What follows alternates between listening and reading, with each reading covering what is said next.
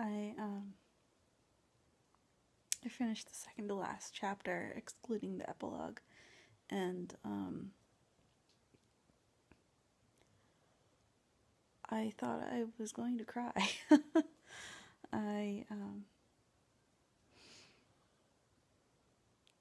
I I mean, we learn in American history classes about the Civil War and about the pressure that Lincoln must have been under. But when you're considering Lincoln as a person rather than a political actor, and when you consider how personable he was, like he was a Joshua Wolfshank writes in the book explicitly, how Lincoln was just always true to himself, for better or for worse. The pressures of the Civil War, which, secession happened after he was elected, but before he was inaugurated. And Buchanan did not help. And here's a guy who just wants everybody to be happy. And he's faced with the biggest conflict that the United States had experienced in what, about 70 years? And he has, like, no experience in politics. Really?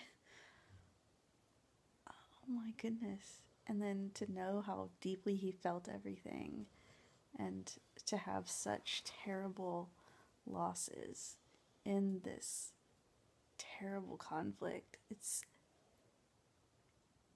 insane. It's just insane.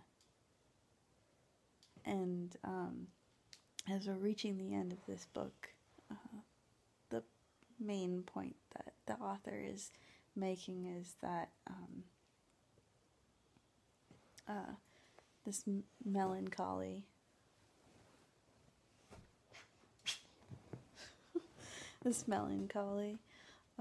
that Lincoln feels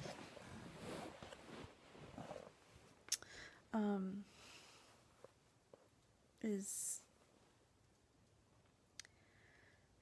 a blessing and a curse. And so because he has known the depths of despair, sorry, not enough storage space, so I had to deal with that, and I've lost my train of thought. So this grief that Lincoln has felt is what makes him capable of taking on this immense task of salvaging the union of the American states when they are so opposed to this principle of freedom for Black people because of the supposed economic essentialness. Whatever, I'm tired. of slavery, as a thing that we did.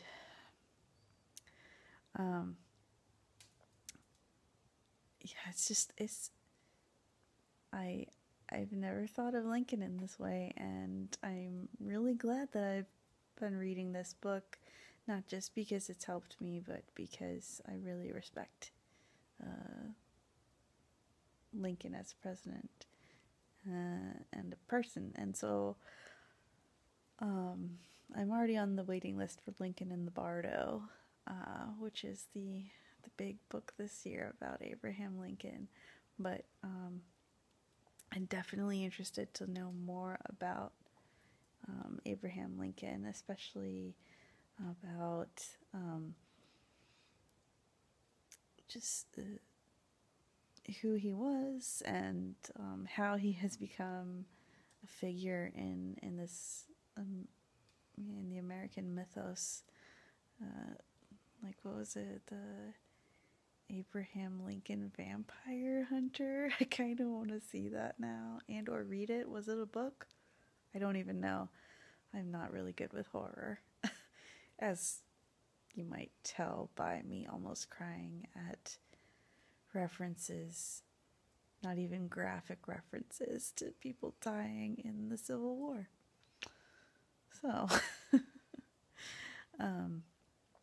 the book, was kind of expecting the book to go into a little more detail about the husband-wife relationship between Abraham Lincoln and Mary Todd, but it doesn't.